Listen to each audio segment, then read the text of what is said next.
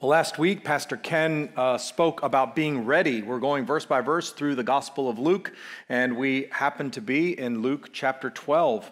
And as we considered this idea of being ready, that really means that there's a time that's coming.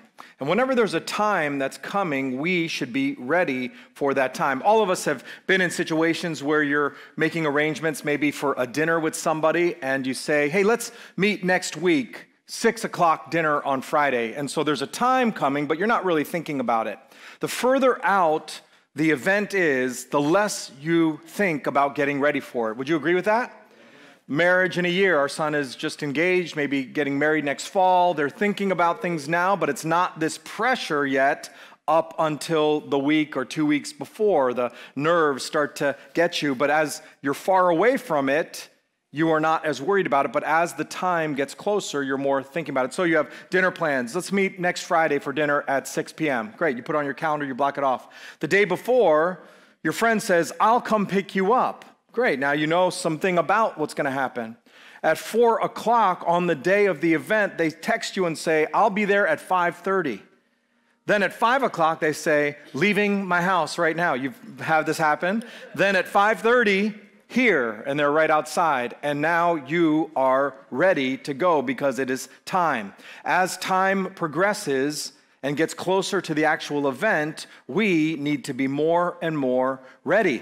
When I was in high school, I used to get picked up every morning by my friend who had a license before me, and he had a car, and so he would pick me up. And I was having this dream in my sleep, and as I was dreaming, I was actually driving a car, and I was at a traffic light, and I was distracted. It wasn't distracted by a cell phone because we just didn't have those in those days, you know? But I was distracted by something, and I was looking down, and I hear this honking. I look up, and the light arrow had turned green, so I start driving in my dream to turn left, but the honking continues, and I wake up. It's my friend outside honking for me to come, and he woke me up, and I got ready really fast, and we got to work late. And so when the time approaches, the urgency of dealing with something becomes a bit more pressing.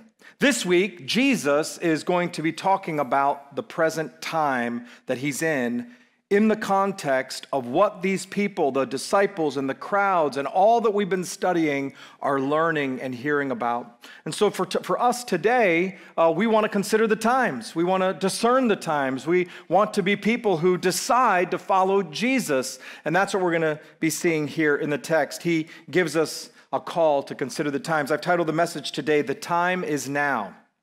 The time is now. We're in Luke chapter 12, verse 49. The time is now. Luke chapter 12, verse 49, starting here, it says this. I came to cast fire on the earth, and would that it were already kindled.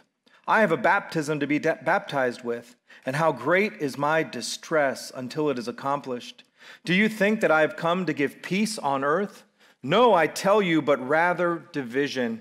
The time is now. First thought from Jesus, a time of division for what you believe. A time of division for what you believe. I came, Jesus says, I came. These statements, I came, they're talking about his mission. Whenever you see Jesus said, I have come or I came, he's talking about why he is here, why he is here on earth. He's highlighting his mission here. And normally, as we think about Jesus, we typically, and people in the world typically have a good view of Jesus. They respect Jesus. They think he was a good teacher. He probably had a lot of good things to say. I mean, children were drawn to him. People who were outcasts were drawn to him. He's like a pretty good guy. And when you think about Jesus, you think about somebody who is a bringer of peace. And yet Jesus says something very different. He says, I came to cast fire. That doesn't sound very good. If somebody had said to you, I'm going to come to your house and I want to cast fire in your living room, you would say, you know what? Let's wait on that. Let's get to know each other a little bit more. But Jesus, he says, I have come to do this, to cast fire. Fire is a divisive thing. Just think when fire comes onto a place, you want to separate from it. It burns and it purifies. it does something. See, earlier in Luke, John the Baptist, when he was out in the wilderness, he was talking about Jesus and what he was going to do. We studied this last fall. It's so hard to believe. A year ago, Luke chapter 3, verses 16 and 17 says this, I baptize you with water, John the Baptist speaking. I baptize you with water, but he who is mightier than I is coming, the strap of whose sandals I am not worthy to untie. He will baptize you with the Holy Spirit and fire. His winnowing fork is in his hand, to clear his threshing floor and to gather the wheat into his barn, but the chaff he will burn with unquenchable fire. Jesus wants the fire. He says, I wish it would already be kindled. When you kindle something, you're getting smaller pieces of wood and maybe paper so that the bigger logs can start to catch on fire. He's saying, I wish that the fire was already started. I'm eager to get on with this. It's very difficult here. I'm in distress every day of my life thinking about what's coming, and I'm ready to do this right now. Jesus is coming with judgment. He is the Lamb of God, but he's also the Lion of the tribe of Judah. Jesus is coming, and he's got a fire that cannot be stopped. It is burning forever. And God is love, but he's also just, and he's trying to get his hearers, and maybe some of you here, to hear this truth that time is ticking, and you won't always have an opportunity to make a decision for him. He says, I have a baptism to be baptized with, and how great is my distress until it is accomplished. So he says, I have a baptism that I need to have accomplished. Now, he was already baptized by John, as Sadie instructed us here. He had done it. That's right.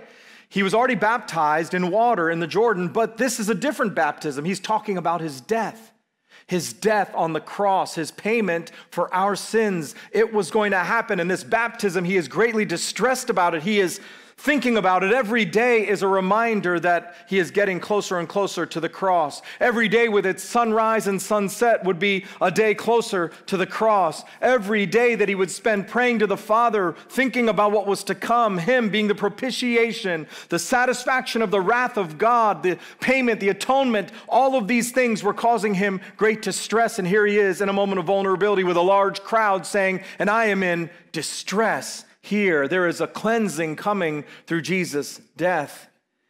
His death is his baptism. Can you sense the distress in Jesus' voice here? He's going to suffer, and it's costly. In Luke chapter 9, verse 51, I've referenced it several times over the last several months. Luke 9:51, and Jesus set his face towards Jerusalem. That's the series we're in right now, The Journey. No turning back. Can't you see it? There's no turning back. I've started this journey. He's left Nazareth. He's left Galilee. He's gone through Samaria. He's making his way step by step to Jerusalem. And as he gets closer to Jerusalem, it's the cross. He is greatly distressed because there's a baptism. His death is coming in Jerusalem, so he is greatly distressed. The pain of the moment is with him. Can you feel it in his heart?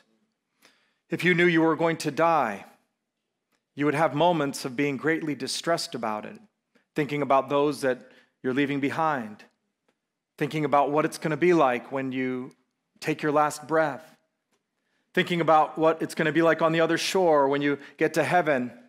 Some people outside of the faith, they are greatly distressed because they don't know what's going to happen. They have no hope. They think that they have some ideas, but they don't know, and so there is distress. And Jesus knows the outcome, but still the thought of being separated from his Father for those hours on the cross, taking the wrath of God upon himself, caused him great distress. He says this in verse 51, do you think that I have come to give peace on earth? No, I tell you, but rather division. He asks this question about peace. And most of us, when we think about Jesus, we think about peace. I mean, he is called the Prince of Peace, right? We're already starting to plan our Christmas services, and at Christmas time, we're going to sing peace on earth, goodwill towards men, towards humankind. And so this is what's coming. We know this about Jesus. He is peace. Christ is our peace. Here's a few verses. John 14, verse 27, he says this, peace I leave with you, my peace I give to you. Not as the world gives do I give to you. Let not your hearts be troubled, neither let them be afraid. He is going to give peace. Romans 5:1, therefore, since we have been justified by faith, we have peace with God through our Lord Jesus Christ. Ephesians chapter 2, verse 14 says, "For he himself is our peace, who has made us both one and has broken down in his flesh the dividing wall of his hostility." Peace is what Jesus is about. Now, peace in general terms is the absence of conflict, but it's also a peace that we have with God. It's a peace that we have of being settled, an assurance that everything's going to be okay. When you have peace, you are calm, and Jesus does bring this. So is this a contradiction here? Some people say, well, see, it's a contradiction. You say he's our peace, but he says, I didn't come to bring peace, I came to bring division. But notice who he's talking to. He's talking to the crowds, and some in the crowds are going to be divided by the word that Jesus brings, and some in the crowd are going to have peace. And so you can have peace if you've confessed Jesus, and so it's not a contradiction, but he has a very strong, divisive message that he brings. Recognize your sin. Confess it. Believe I died for you. Repent, be baptized. All these things, he says, do this. It is a divisive message, and if you don't, then there is no salvation for you. There is no eternity for you, and so, frankly, some people just don't want to change. They don't want to hear this. They want to keep going the way that they are. They're set in their ways. They have some pride. They just want to keep on living. But fire does that. He's come to cast fire, and fire divides. What a strong word it is here, this idea of division. To be divided means to be separated. It's divisiveness. It's dissension. It's hostility. There's a division that happens among people. Sometimes I'll say this to people I disagree with. I'll say, we'll just agree to disagree. And you can disagree to disagree about a lot of things. You can agree to disagree about a lot of things. But this thing right here, you don't want to disagree on. And what happens is we disagree so much, families will disagree here, that it leads towards opposite sides, and so there's hostility, there's division. Jesus didn't come to bring peace, but division, he says. Yes, it's a message of love, but it's also one of truth. Love means I'm going to be truthful with you. Just ask any parent. They don't just sugarcoat it with their children when they've done wrong, because they are the most loving people in those children's lives, and yet they tell them the truth because love demands truth, and Jesus wants to tell truth. Verse 52, it says, "For from now on in one house there will be 5 divided, 3 against 2 and 2 against 3. They will be divided, father against son and son against father, mother against daughter and daughter against mother, mother-in-law against her daughter-in-law and daughter-in-law against her mother-in-law." He lays out the fact that in homes, he's just laying it all out there. He's giving every scenario. A house of 5, 2 will be against 3, and in this other house, 3 will be against 2, and a father will be against his son, and a son will be against his father, and a mother will be against his daughter, and her daughter will be against the mother, and then the mother-in-law will be against the daughter-in-law, and the daughter-in-law against the mother-in-law. And some of you daughter-in-laws were like, I knew it was biblical. But Jesus is saying the animosity that we feel goes both ways. The animosity that we have when one person believes and one doesn't believe, it is real. And it brings division in homes, because here is a family, one person saying this is the truth, and the other person saying you're crazy. And you want me to do what? And you've changed. I've heard that testimony so many times. A wife comes to faith in Jesus, and the husband says, I just want my old wife back. I just want to be able to do the things we used to do, but the wife is so convicted about the way she used to live and how she wants to live now that there is division that comes. Can't you see it? Jesus brings division with his strong message, and it divides households. And just imagine what it was like when the faith was just starting, when it was just coming on the scene, and how people would have been so divided over this. And so this is a serious message Jesus is giving. He has come to divide. It's a hard teaching. Now, we all have things that divide our home. I've talked about Susan and me and a very difficult disagreement we had about the White Sox, and I'm not a baseball fan at all. And so when the Cubs were doing well, I told you, you can go back and listen to that message. Anyway, we had the worst argument in front of our kids about the White Sox. And so you can be divided about some things, right? This weekend is Bears-Packers game at noon. Thank you for being here early so you can go and catch it. Bears-Packers. And so sometimes there's division in homes, like this couple sitting right up here in the front. And we got a picture of them coming on the screen, Bears and Packers right there. Heather and Philip, and they are disagreeing. And I said, come to the 9 o'clock service so you cannot worry about it while the game's going on. There's division over some things like this. Aaron Rodgers just said, I'm sorry, Heather, this is awful, Heather. Aaron Rodgers just said, I will play for any team in the NFL except the Bears. We don't want him anyway. He's so divisive. He's so divisive. All right, we love you. We're just not on game day. There's division about some things, right? They just don't matter. Just think about food. In Philadelphia, there are 2 cheesesteak places right across from each other. Geno's and Pat's.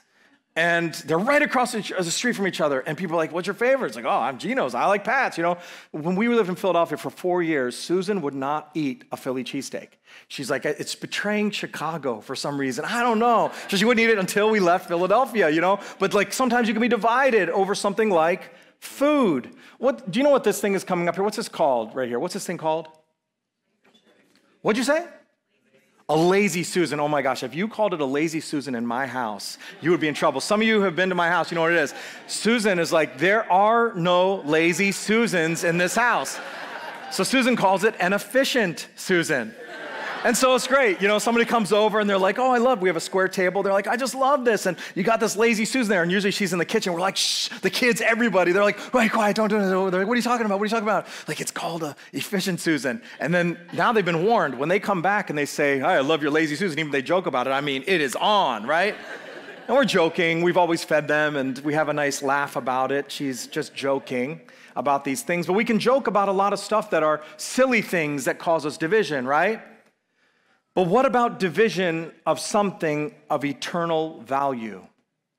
What about when you are so burdened for another person who doesn't believe what you believe? It can cause strife in the home. It can make you so tense when you bring it up and you hope that they'll want to pray with you, or maybe they'll accept my invitation to come to church, or they'll be tender-hearted about this thing that I want to do, or I want to give some money to the church, but they don't want to, and you can just feel the tension when it is something of eternal value. And Jesus is making a point here that he has a message that divides. It divides. It is a hard message, and we will be on one end of it. And he's driving us towards something. A tension existed in Jesus' day, and it exists in our day. The message of Jesus is one of division. The time is now. Jesus is urgent. It's coming closer and closer. He was there in the beginning when he created the world, God the Father, Son, and Holy Spirit. But then the time was coming, and he showed up, and he's here. The Word of God incarnated, and Jesus is saying the time is right now. There's an urgency to what Jesus is saying, a time of division for what you believe. Notice this next here, a time of discernment from what you have seen. A time of discernment from what you have seen. Verse 54, he also said to the crowds, when you see a cloud rising in the west, you say at once a shower is coming, and so it happens. He's been talking to his disciples for a while. Now he sometimes talks to the disciples, sometimes to the crowds, but he's still talking to the crowds over here. He's talking to the crowds and telling them, you see these things. And he's using examples from everyday life to show them that they have discernment about things that go on in the world, and yet they don't have discernment about these spiritual matters that they're seeing right before them. When you see a cloud rising in the west, you say at once a shower is coming, and so it happens. I should have put a map up on the screen, but you can think about it like this. I'm trying to be like you. Okay, here's Israel over here, and here's the Mediterranean Sea. It's to the west of Israel. Just think about it. When you see a cloud rising in the west over the waters, that's where the rain is coming from. When you see the cloud rising in the west, you know that rain is coming. We know when rain is coming. You look out. Now we have radars, and we have all these apps on our phones to find out if it's going to rain. I was out on a motorcycle ride a couple of weeks ago on a Monday with one of our church family up in Mundelein. And we were looking at the radar, and he said, I think it's going to be clear. And so we made a decision to go for a lunchtime ride. And as we were riding, I was leading out there, and I saw a cloud heading up to Wisconsin in the distance, a dark cloud. So I knew it was rain over there, so I took a right. But that cloud was coming east towards us, and it caught us, and we just happened to get under some cover for about 20 minutes, and then we talked while the rain passed, and then we got back on our bikes and left. You know when it's going to rain when you look outside and see the clouds. Maybe some of you had grandparents like my grandmother. How do you know it's going to rain? I feel it in my bones. They didn't have the radar. They just knew by what was going on that it was about to rain. Jesus is saying, you discern these things, and yet you can't discern this present time. He goes on to talk about the wind. And when you see a south wind blowing, you say there will be a scorching heat. And it happens. Again, Israel over here, and then over here, Egypt and the desert. So Israel, and here's Egypt in the desert. And out of the desert, you can feel, you can see the wind blowing. That's where the hot air is coming. And so when you see the south wind blowing, you know that there is a scorching heat coming. And so you do something about it. You can discern these things from what you see. Verse 56, you hypocrites, you know how to interpret the appearance of earth and sky, but why do you not know how to interpret the present time? With all these great powers of observation, with this great discernment of the weather and of the wind, how come you can't tell what I'm doing?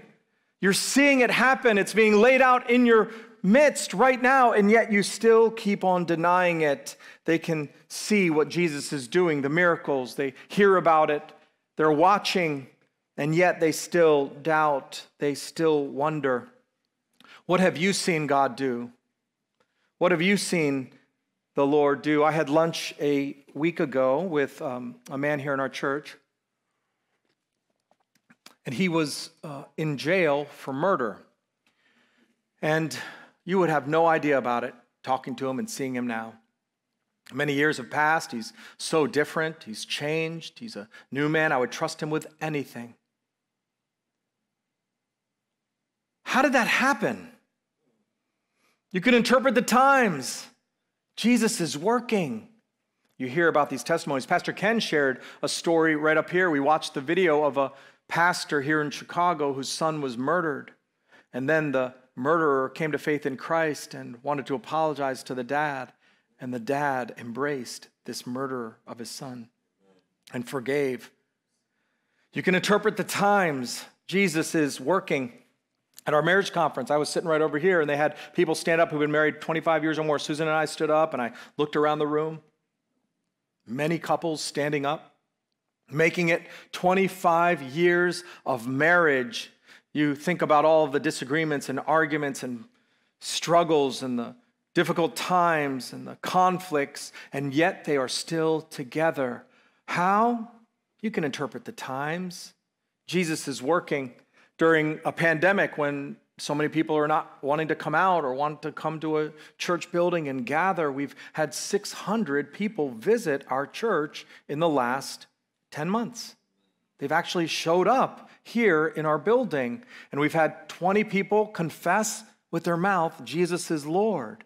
We've had 22, 23 baptisms right here in these 10 months.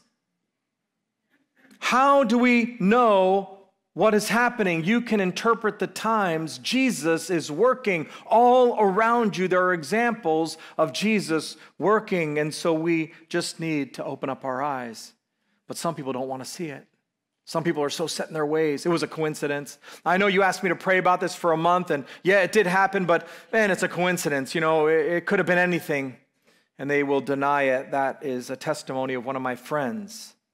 When the rain comes, you know what to do. You pull out an umbrella. When the heat starts to come, you know what to do. You go and change the temperature so that the air conditioner will come on. You may not think you see it, but you see it. If you ask the Lord for a sign, he will show it to you. God is working. Your faith should be strengthened by what you see. So what should you do with all these signs that are all around us? Jesus is building on something here. It's building. Maybe we need to respond. There's a time of division. It's a message. It's a divisive one. There's a time of discernment, all the things that you see happening. Jesus is moving all around, showing evidence. But finally, let's consider this. Jesus is moving people towards a decision. The time is now, a time of decision for freedom from judgment. A time of decision for freedom from judgment. And why do you not judge for yourselves what is right? Look around you, right? He's saying, just think for a moment about all that you see and think about your own life. Just judge yourself for a moment and think about what is right. Verse 58. As you go, he's now going to tell a little parable, a story. As you go with your accuser before the magistrate, make an effort to settle with him on the way, lest he drag you to the judge, and the judge hand you over to the officer, and the officer put you in prison. Using an example now of a personal relationship, Jesus will use that as a jumping board to explain what it's like to approach God the Father, the judge, at the end. Settle with your accuser now before you get to the judge. So two people, they're in a dispute, and you want to settle it as you're walking towards the magistrate, somebody who's a ruler who's got some authority and power. Settle it. Hey, let's just work it out. I know what I owe you. Let's settle this out before we get there. And if you can't settle it, you get to the magistrate. The magistrate, you know what? I'm not going to deal with this either. I'm going to take you to the judge. Now the judge says, forget this. You need to pay even more. So do everything you can. If you are guilty, if you've done wrong, settle with the accuser before you get to the judge, because it could be terrible for you. We could think about this with our children. This is just a made-up story, but I'll use my own family. Once upon a time, this didn't actually happen. Once upon a time, there was two children, Josiah and Nathan, and they were 6 and 4, and they were playing in the backyard. And they were playing a game. Okay, this is true. They were playing a game where they throw stuffed animals at each other while they're covered with a blanket, and the other person needs to guess what animal was thrown at them. Josiah was covered up, and Nathan threw a cage at Josiah's head and hit him on the head, and he opened up, and it was very difficult, and he was upset. Okay, that was the only part of the truth now. Now I'm making up the rest of the story. Josiah gets up and he starts to be very upset about this because of what Nathan has done. And so then he says to Nathan, I'm going to go tell mom. Nathan's saying, please don't do it. Listen, I'm sorry. Throw it back at me. Let's just settle right now before we get to mom. No, I'm going to tell mom. He's blocking the door. Please don't do it. Josiah gets through him and opens up the sliding door. Mom! And he comes up to the kitchen, and there's mom. And he says, Mom, you won't believe what Nathan did to me. Look at this mark on my head. He threw something at my head. And Nathan's saying, no, please don't do this. And mom says, I can't deal with you guys. I've been dealing with you all day long. Wait till your dad comes home. She could have been the judge. I'm not saying that the dad has to be the judge, but in our story, the judge is going to come later. Now, the judge comes back from work, and he's been busy just dealing with all of you, right? And the dad comes home, and he's stressed, and he walks in the house, and the first thing is your children, and it's over. And so then they're like, Dad, he did this, and whatever. We weren't playing a game, and on and on. It's like, fine, both of you. No TV, go to your room. It could be worse if you don't settle it. If you had just taken care of it while you had an opportunity to negotiate it, to talk it out, the punishment is getting more and more severe as you approach the judge. So we want to make sure that we settle the dispute. See, this is just an illustration to talk about what is going to happen to every person one day. He's using a parable. This isn't exactly about us settling our accounts with one another. This is about us settling our account with God, of being right with Him. He is driving people to a decision. Settle with your accuser now. But there are some practical applications for believers as well. And so for those of us who follow Jesus, if you follow Jesus, you should take this into account. Settle with people now. If you are upset at your brother, go and work it out with him. Leave your offering there, go and work it out, and then come back and worship God. Deal with these things. Jesus says, if you don't forgive one another, you won't be forgiven yourself. And so we should, as followers of Christ, settle with one another. We should try to be at peace with one another. But for those of you whose accounts are not settled with God, here's what Jesus has to say. I tell you, you will never get out until you have paid the very last penny. You will never get out. See, logically, if you were in jail, you can't work to pay it off, and so you will be in jail forever. It's an eternal punishment Jesus is talking about here. It's better to settle now that you're out and able to plead your case as opposed to waiting until judgment because you can't make the decision then. Jesus is driving you to a decision before you get to the judge. The judge has sent his son to settle your accounts. All you have to do is say, I want Jesus to pay for my debt. If you are unsettled, if you have no peace, if you don't know what's going to happen after you die, Jesus wants to settle your accounts. You have sinned, you've done wrong, there's a debt that's rising. Jesus wants to pay for your debt. That's why someone as beautiful and as peaceful and as loving as Jesus ends up bloodied and dead, baptized in his death on a cross. Because he loves you. And your response is one of confession. Now, most of us won't find ourselves before a judge or even in a jail or before an officer. Most of you are law-abiding citizens, and so you may not find yourself in a situation like this. So let's use another example. Let's just talk about actual debt, money debt that we owe. Let's talk about credit card debt for a moment. When I was in college, I was at University of Maryland. I left my dormitory at Cumberland, and I started to walk towards Hornbeck Library. And in Hornbeck Library, in that courtyard, there was a table sitting there. And on this table, they had all of these applications for credit cards. And all the bank people, I don't know what bank it was, but they're in their red shirts, and they're there, and they're saying, hey, you want a University of Maryland towel or a keychain or some little trinket? And like a moth to a flame, I'm out of control. And I walk over and I say, yeah, I need a red towel. And how much income do you make? 0, with a little slash. It's not an O, it is a 0. Okay, great. Just wait, you'll see what your credit will be. And then I get a credit card. I have 0 income. The only income I have is whatever my parents would give me. 0 income. And I get a credit card and I get into trouble. Nobody taught me. I'm the youngest, I'm 11 years younger, so foolish. Youngest children sometimes can be very foolish. Not always, but sometimes very foolish. And so my older brother and sister never had this problem. My parents never had this problem. They never told me. I think when you get to the 11 years later, you're just like, they'll figure it out.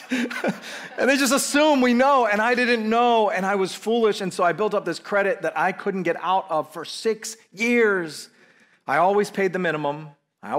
So my credit score was good, but I had debt, and it took a long time for me to pay that off.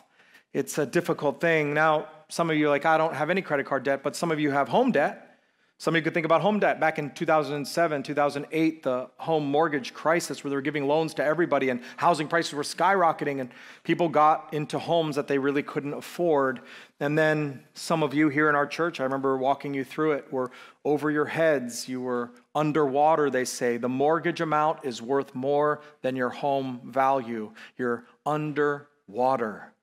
And so you made deals with the banks. Some people here, they filed for bankruptcy. They said, there's no way out. I can't do this.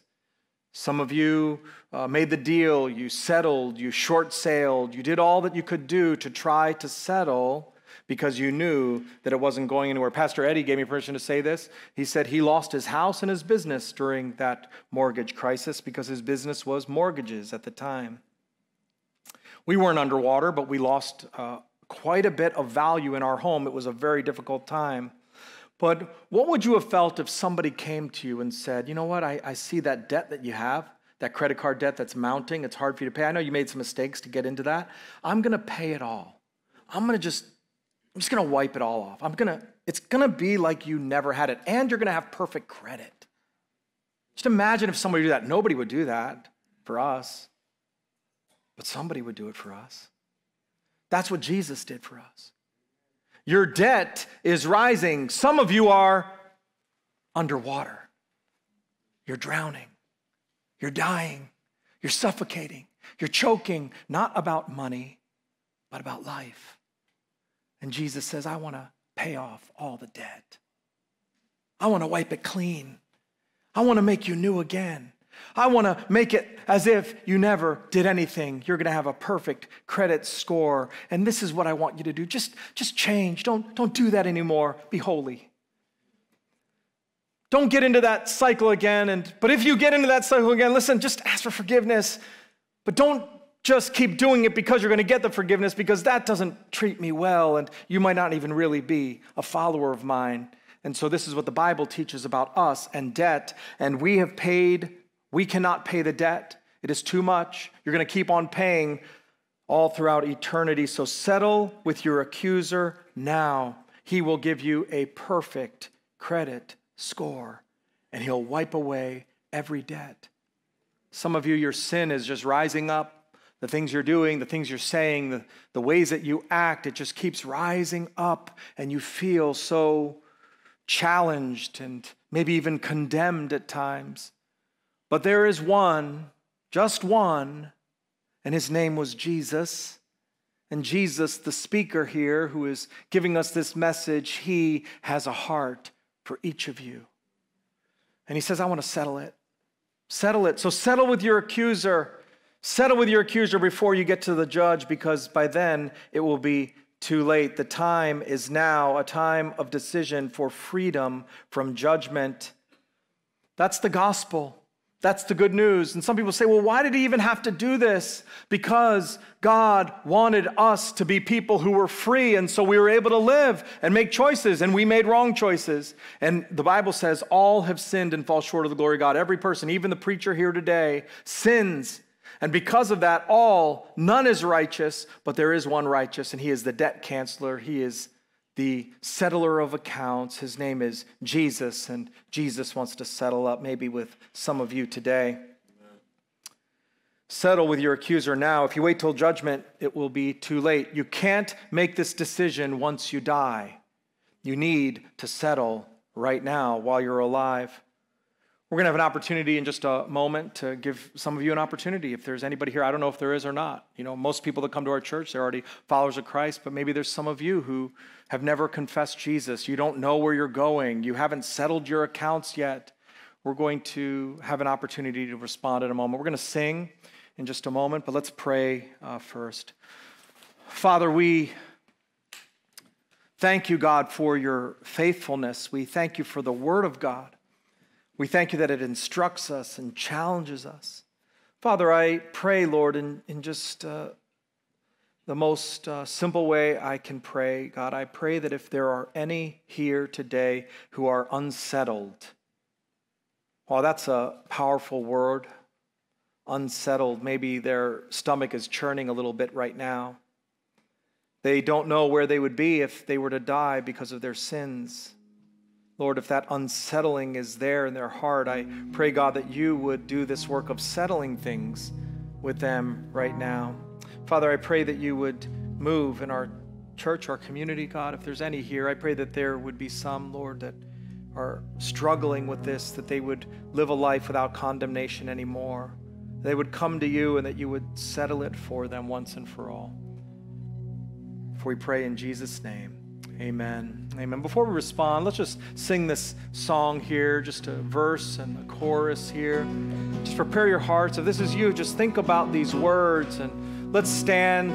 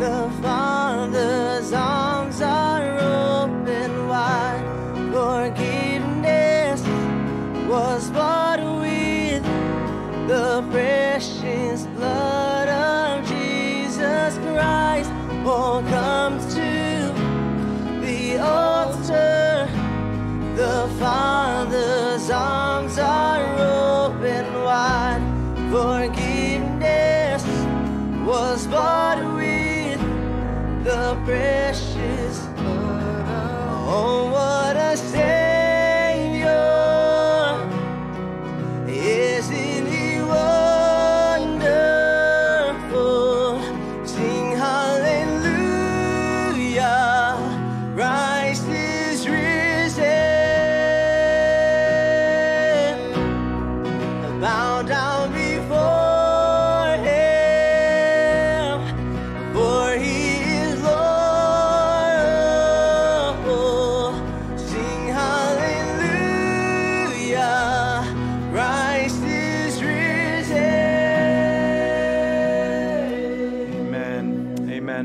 have a question. How many of you here have confessed Jesus as Lord? Just put your hands up. You already confessed Jesus as Lord. All right. So when you confess Jesus as Lord, now you put your hands down. When you confess Jesus as Lord, how many of you, it won't be everybody, how many of you it was just like a few of you at the time who did it? Like just a couple of you who came forward, or maybe it was like you with one other person. There's some of us were like that.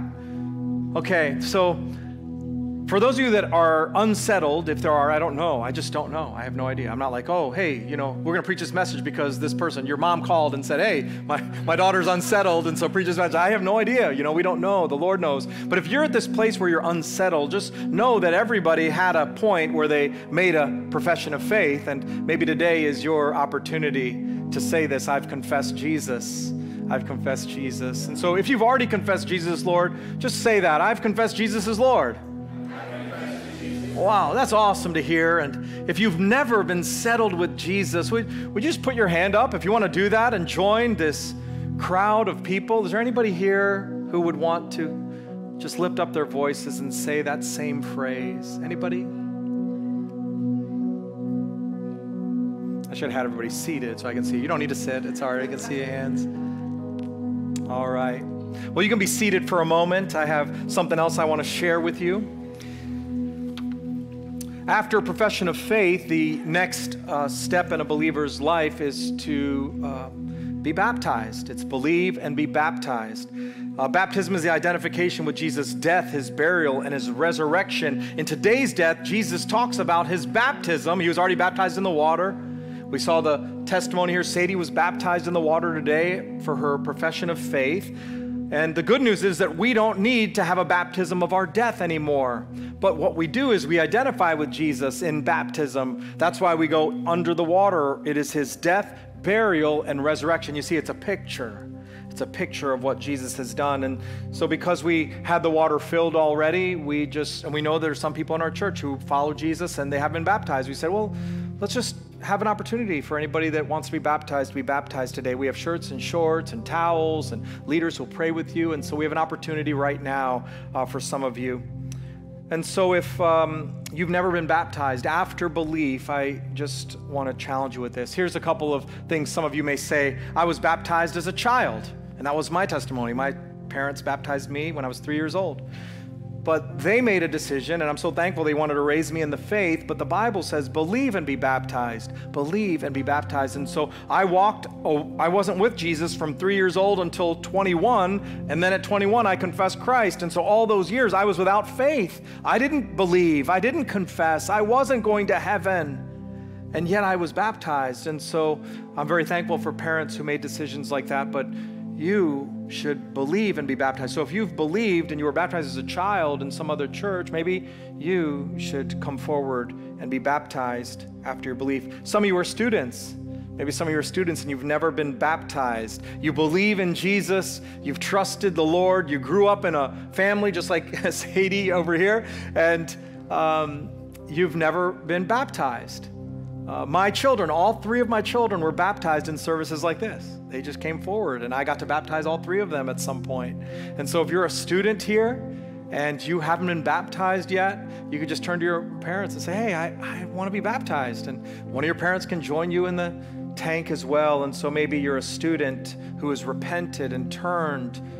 You may want to be baptized. You can tell your parents about that, and you can come forward. Some of you say, I'm too old to be baptized. I got gray hair. Well, Ruth Benson was baptized in her 80s. I baptized her right over here. I was a little bit more careful with her than I was with my children. But she said, I'm in my 80s and I have been walking with Jesus, but I've never been baptized. And so we baptized her and she gave her testimony here. Jeff Key's in this service. Jeff loves Ruth like I love Ruth too. And what a great service that was to see a gray-haired person get baptized. And so you're never too old. If you've been walking with Jesus and you haven't been baptized yet, why are you waiting? Just do it. Maybe today's the day. And some of the young people are going to take courage from you coming forward here today. Some of you say, do I really need to be baptized? I mean, look, come on, Pastor. Your theology is off. The thief on the cross wasn't baptized. And yet, if the thief on the cross had made it through the sentencing time and he had seen Paul on a road and Paul had professed Jesus, he would have believed and he would have been baptized if he could have done it. But he was going to be killed. And so today he'd be in paradise. So your baptism doesn't save you.